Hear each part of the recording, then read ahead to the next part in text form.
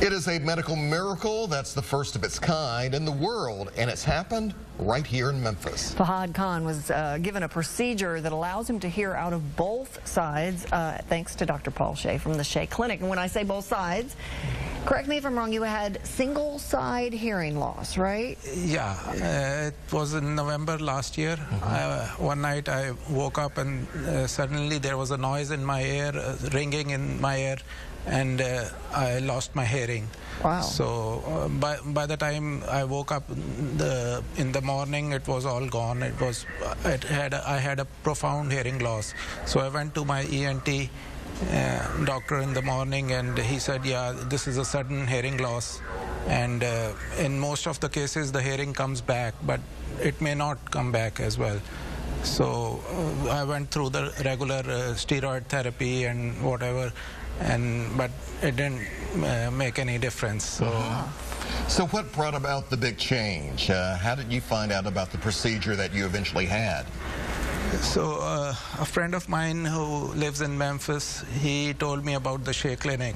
So and he told me to visit them. So I visited Dr. Paul Shea in February. So he said that yes, the hearing is gone, but now it's a window of about 10 days. If the hearing comes back, it's okay, but after 10 to 15 days, it's not possible.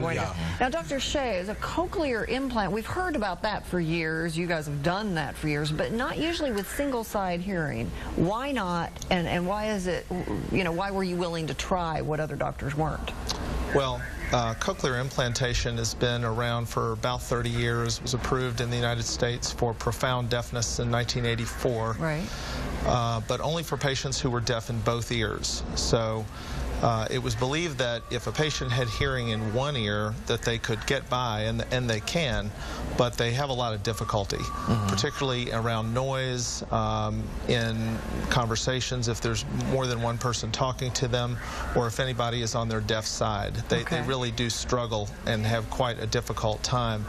Cochlear implants work beautifully for patients who are profoundly deaf in both ears, but it was believed that if you had normal hearing in the other ear, and then you received a cochlear implant in your deaf ear, that the hearing with the cochlear implant is so different that from normal hearing that you wouldn't like it, or your brain wouldn't be able to accept the new signals.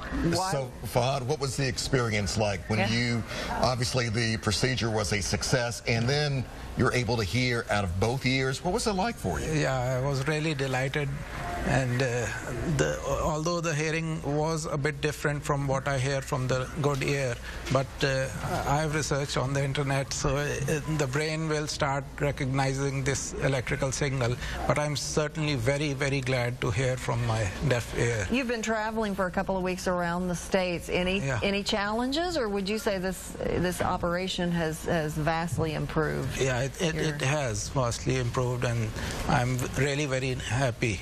That's great. Yeah. So the Shea Clinic leads the way. You think other doctors will begin to do this? Well, it's being done in some clinical trials around the country, but and it's been done in Europe before. But this is certainly the first one of this sort of operation in the Mid-South, and one of the very first in the United States. All right, excellent, gentlemen. Thank you. We appreciate you being here. Thank you. All right, coming up next.